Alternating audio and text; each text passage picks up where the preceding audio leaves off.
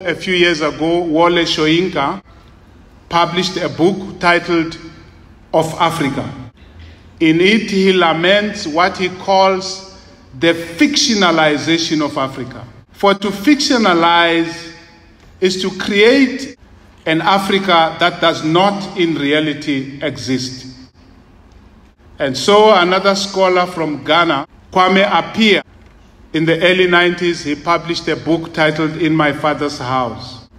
The suggestion of Kwame Appiah was the following: that Africa is like a house with many rooms, and that there are more than one way of being African, and that there are many, many experiences of being African. Even colonialism was not experienced in exactly the same way by all Africans in every corner of Africa. And Kwame Appiah said no to this homogenization of Africa, this reduction of Africa into one single gray entity. For his part, Soyinka argues that when people say the dark continent, referring to Africa, he says when they say that, it's not really a reflection on Africa. Rather, the darkness that was so readily attributed to the dark continent, says Soyinka, may yet prove to be nothing but the willful cataract in the eye of the beholder. In Berlin in 1884, when the European powers of the day met to cut up Africa and decide that this line will be the division between Burundi and Burkina Faso. This line will be the division between Rhodesia and South Africa, and on they went, with not a single African in the room. And Soyinka argues that until today, we are a fiction in the eyes of many, but what is worse, we have become a fiction to our own selves. We live in a fictional space. This is in part because Africans have themselves yet to fully confront the impact and the havoc of Berlin 1884. So when you see Zimbabweans crossing the border to come to South Africa today, or Mozambicans doing the same, or Ghanaians crossing the border into Nigeria, and Ugandans crossing the border into Rwanda and vice versa. But what we don't realize is that Africans have been doing this for hundreds of years, except that 200 years ago, there was no border. They walked to and fro without being criminalized. In the African diaspora, County Cullen, in his poem Heritage, posed the question in the most painful way: what is Africa to me? Copper sun or scarlet sea? Jungle star or jungle track? Strong bronze men or regal black? Women from whose loins I sprang when the birds of Eden sang? 3 centuries removed. Agonizing about being African in a country that was not African. About being African and being American at the same time. The same problem was expressed by W.E.B. Du Bois, who spoke about a two-ness inside of him.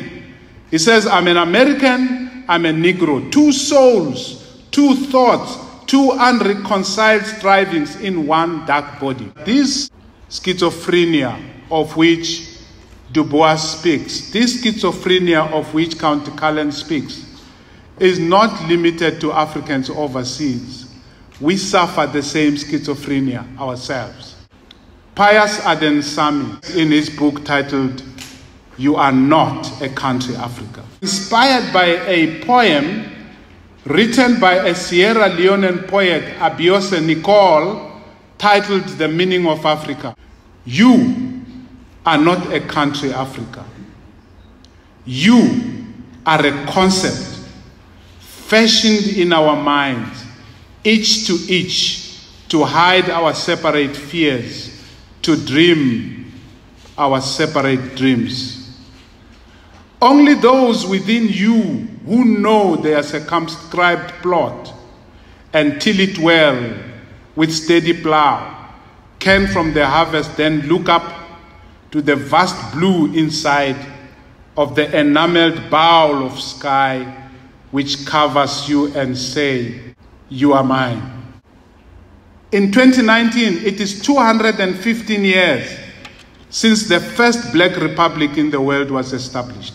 That was when a slave called Toussaint Louverture and another one called Jean-Jacques Dessalines led a revolution in a country called Saint-Dominique, rebelling against the French slave masters and establishing the country that today we call Haiti. 62 years ago, on the 6th of March 1957, Kwame Nkrumah led Ghana to independence. And on that day, he said many words, including that Ghana is free forever, including that our independence is meaningless unless it is linked up with the total liberation of Africa. 62 years ago, he said this. In 1963, 32 African countries established the OAU. So the battle against the fictionalization, the battle against the generalization is an old one. It goes back to the scholars and the philosophers of the negritude. It goes back to Marcus Garvey, Booker T. Washington, W.E.B. Du Bois. It goes back to the queendoms and kingdoms of Africa itself. There is more to the history of Africa than just the slave trade. There is more to the history of Africa than just Berlin 1884.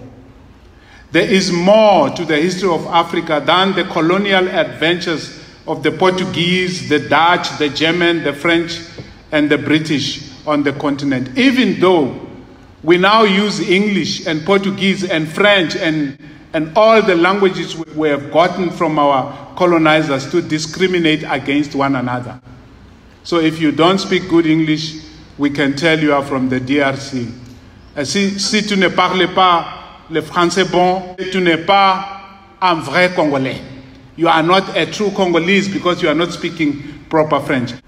And this is the problem, that we have accepted definitions of who we are that have been handed to us by the very people who have made us a fiction, who have made us a problem.